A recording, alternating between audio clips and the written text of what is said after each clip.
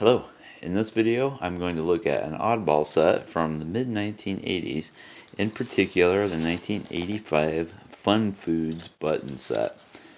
Now I believe this set was issued maybe late in 1984. You will see it referenced as a 1984 set sometimes. I'm going to consult my old Sports Collector's Digest baseball card price guide from, I think this was 1987.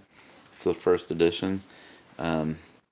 To get a little period information on this set, there's Fleer, Fun Foods. So, I can get the pages to open up. Here we go. So they show Dwight Gooden there, and it says Fun Foods of Little Silver, New Jersey issued a set of 133 full color metal pins in 1985. The buttons, which are 1¼ inch in diameter and have a safety pin back, have bright borders which correspond to the player's team colors. The button backs are numbered and contain the player's 1984 batting or earned run average. The buttons were available as complete sets through hobby dealers and were also distributed in packs, 3 buttons per pack, through retail stores. So I definitely remember when these came out and I was pretty excited. This was probably the first baseball card type item that I ordered through the mail. And you can see I ordered from Continental Cards Company in Gilbert, South Carolina. I did a quick web search for them today. Could not find them. So I'm thinking they're out of business. If you know otherwise, I would be interested to know. I think that would be pretty neat to know if they were still around.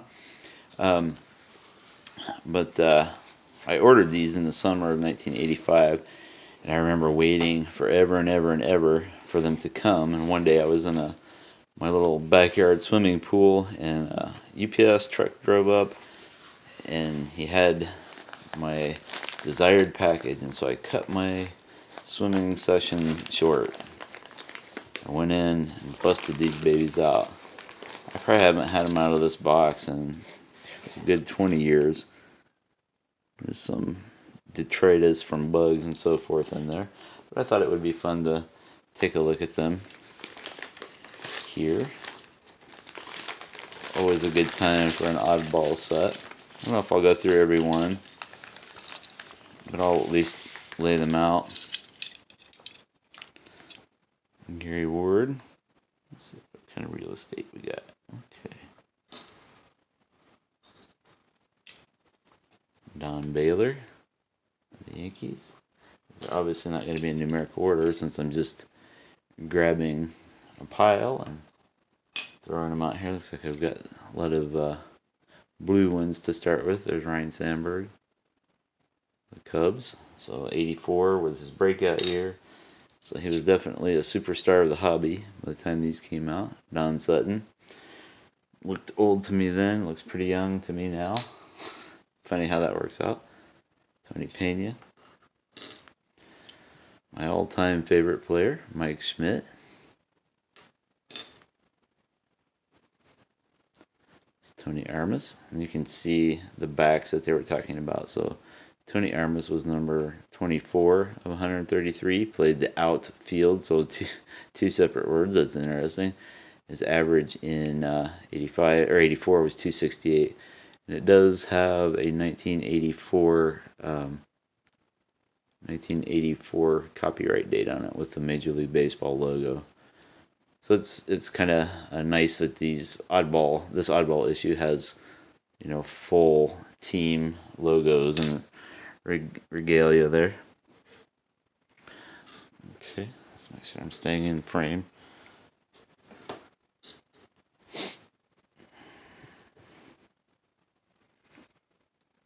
Alright, let's see here. Greg Nettles, Don't Call Me Craig.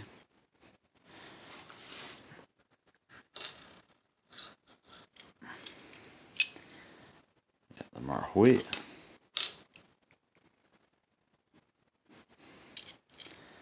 Dave Winfield.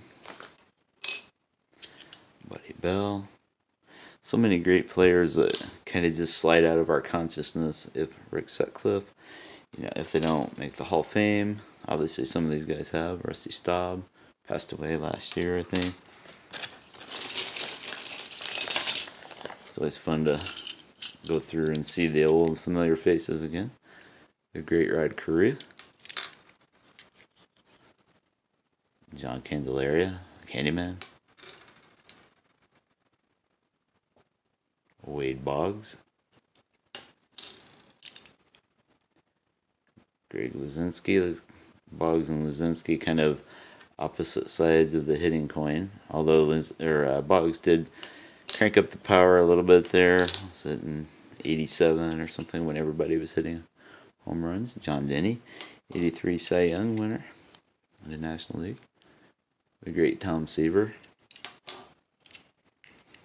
Another member, or a member of the Big Red Machine. I guess Seaver wasn't technically one. It's George Foster.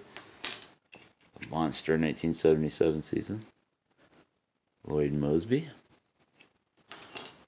Blue Jay standout in the 80s. Dave Righetti. Threw a no-hitter, then became a closer. The ageless Phil Niekro. You can hear the nice metal sounds there. They definitely are metal. Tommy John. So these have held up pretty well in their little baggy home here over the years. Hope exposing them to fresh air doesn't kill them. Aurelio Lopez. Reggie.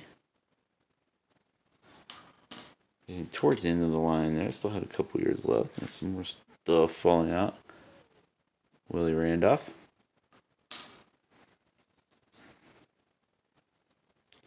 Bob Horner. Another big bopper. Carlton Fisk, who played basically forever also. Sort of like Niekro. Not quite that long. Mike Marshall, the second Mike Marshall for the Dodgers. The first was a pitcher in the 70s. Willie McGee, speedster for the Cardinals. There's the great Nolan Ryan. It's probably the best button in the bunch, or best part of the player selection. This my particular copy. He's a little scuffed up and so forth, but looking strong. Ron Guidry had a big year for the Yanks in '85. Jack Clark and his massive eyebrows. He's Keith Hernandez. It's required that I do that every time something Keith Hernandez comes up. Al Holland. Dwight Gooden, who was smoking the hobby at this point. 1985 was an amazing season for him. Steve Garvey. Robin Yount, who had won one American League MVP award and would win a second in 89, I think the second one came. Okay, so let's see here. Mario Soto, underrated great pitcher for the Reds in the 80s. Lots of smoke. Another underrated player, Dwight Evans, Dewey. In my opinion, he's got a strong Hall of Fame case. Orel Hershiser, who was just on the verge of really breaking out when the Fun Food set came out. Kent Herbeck, Herbie for the Twins. Manny Trio. Leon Durham. His shiny glasses. Joaquin Andujar. Sorry. Ron Cey, the Penguin, playing for the Cubs at that point. Bob Dernier for the Cubs. Those were guys that helped the Cubs win their division title in '84. George Bell, who would win an American League MVP award. Mike Boddicker. One of the long line of really good Orioles pitchers, Dwayne Murphy. Lots of nice green on that one. Gorman Thomas. So they did a Fun Foods. Not really sure what they did, but they did a good job with the colors here. George Hendrick. Really matched up well, I think, with the team colors. Photos are bright for the most part. Look at that, a young, mustacheless Don Mattingly, fresh off of his 1984 batting title that he took on the last day from teammate Dave Winfield. Paul Molitor, still at that point struggling to stay healthy and on the field. A young Cal Ripken Jr. Just still kind of at the beginning stages of his streak. Ricky Henderson. Kind of looks like the photo that was on one of the Fleer Superstar specials. Steve Sachs, looking unamused. The late great Dan Quisenberry, with a wad in his cheek. He was one of the great closers of the 80s. Helped the Royals to win their 85 World Series, the year that I got these Fun Foods buttons. Mark Langston of the Mariners. Storm Davis of the Orioles, great name. The kid Gary Carter, off-centered I would say, slightly, Montreal Expos. Mike Hargrove, it's kind of almost strange seeing him as a player now. I'm used to him as a manager type. I do remember buying a couple of packs of these at a card show or something, and they came in these little envelope type things with I think 3 buttons per pack. It's Jose Cruz of the Astros, that is senior. Alvin Davis, slugger for the Mariners before they were really winning much. Andre Dawson, a couple of years before he left for the Cubs, thanks to the collusion ruling. Bert Blyleven, Behome Blyleven, Hall of Famer. Joe Niekro, he of the Emery board in his back pocket. Scott McGregor, another wonderful Orioles pitcher. They had plenty of them. Dave Kingman, who always looked like he was ready to come through the camera and kick some tail. Jody Davis, catcher for the Cubs. Johnny Ray, who would have an error card, variation card run in with Barry Bonds in the 1987 Donruss opening day set. Cecil Cooper. Kirk Gibson, getting ready for postseason heroics. Had some in '84. Eddie Murray, another postseason hero. Darrell Evans, another Evans who's underrated. I think could probably get into the Hall of Fame someday. Raleigh Fingers, all are already in the Hall of Fame. Charlie Huff, pitched for a long, long time. Great Lou Whitaker, he's got to be in the Hall of Fame. Come on. Trammell's in there, Morris is in there. Joe Morgan, right at the end of his career with the A's. Dave Stieb, at least as good as Jack Morris in my book. Chris Chambliss, who's making a nice kind of rainbow effect. I still seem to be picking a lot of blues up here. Gary Matthews, Sarge. I first saw him playing in the '83 postseason with the Phillies on TV, of course. Willie Wilson, and I saw him in '84 with the Cubs. And Ogilvy, another one of those Harvey's wall bangers from the early '80s Brewers. Fernando Valenzuela. Willie Hernandez, American League MVP in '84. It's kind of a strange choice, but it was so. Frank Tanana. That MVP had to be a Tiger player.